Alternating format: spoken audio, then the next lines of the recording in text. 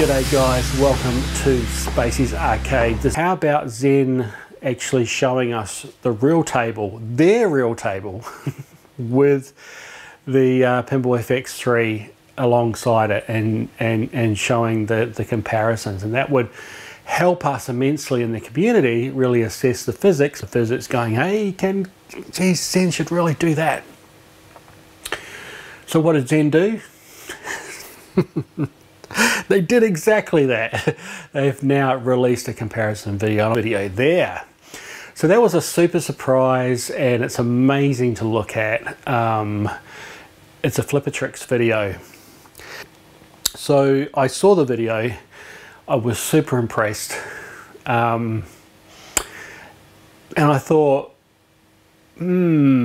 could we analyze this further? Could we look at this further? Now we have the footage between real and PinballFX3.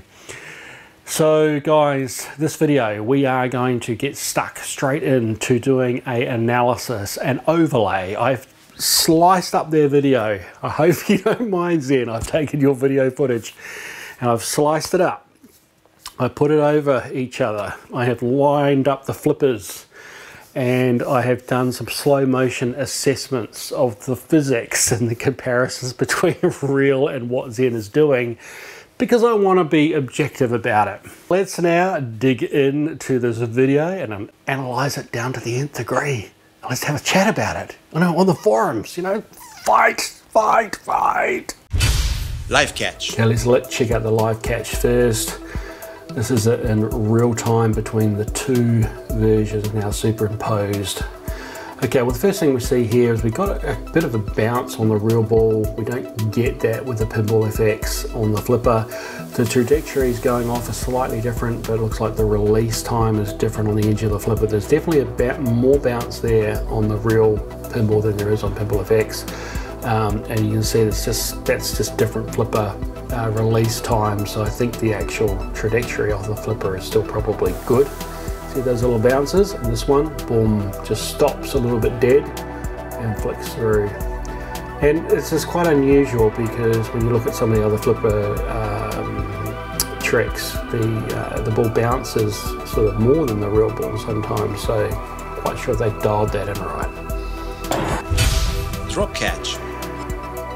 Okay, this one's really interesting in that initially you just think, wow, that is so close, even when you superimpose it like that. You know, what's happening here? We've got here a little drop, and wow, they pretty much leave the flipper at the same time. God knows how, guys, you did that and got the same shot so close. We did an amazing job. Slightly less bounce there coming in again, which is interesting than the real ball. We slow it right down, wait for the ball to come in. Here we go. So it's hard to see again here, and of course the way the flipper comes down as you're catching that is going to make a difference as well. So very hard to determine the difference there, guys. Post pass. This one's interesting, I think, the post pass. So yeah, I think this looks very bouncy. It's very you know, if you look at that real pinball there, it's quite shallow again. The example they've done with PinballFX, they might have hit it a little bit too hard. It's hit the post and it's bounced off the flipper and then hit the other post, so it's a different sort of action. It could be just the flipper speed doing that. But one thing I find interesting here, if you look at the real ball, see this ball coming over, as it drops over, again that inertia, when it hits the other side, it sort of goes on a 10-degree angle, and I don't know if there's that little bit of ball spin in there that's doing that, which we're not seeing with PinballFX. Possible. Flick pass. I think this flick pass definitely shows the lack of ball spin. Again, it might be just the angle of the way the flick passes happen. It's a little bit higher on the PinballFX one, but you see the ball come down, it's a lot faster on the real pinball, but as it comes down, watch this, the angle goes out at about 10. Watch that one, it goes up, bounces up and over, and I think that's again spin. I think that's again spin of the real ball as it's coming down. It's fast, gets a little flick over, a little bit of spin, hits the other flipper, bang, straight off to the right. But PinballFX doesn't quite get that spin exactly right. But again, guys, come on. I'm really getting down to the detail here because it's very, very good. But I can see that. There's a little flick. I reckon these little flicks are very hard to do in, you know, I don't know what controller they use to do it.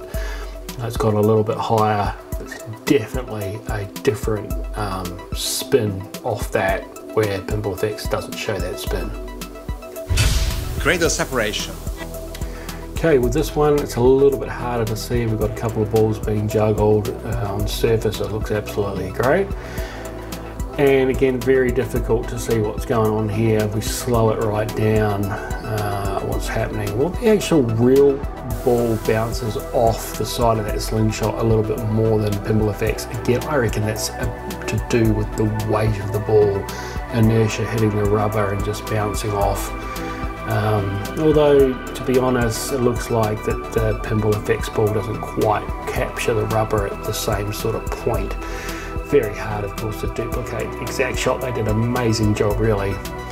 Other than that, you know, again, this shot, I mean, this is just incredible, guys, really, when you think about it. This is so close to what's happening on the real table.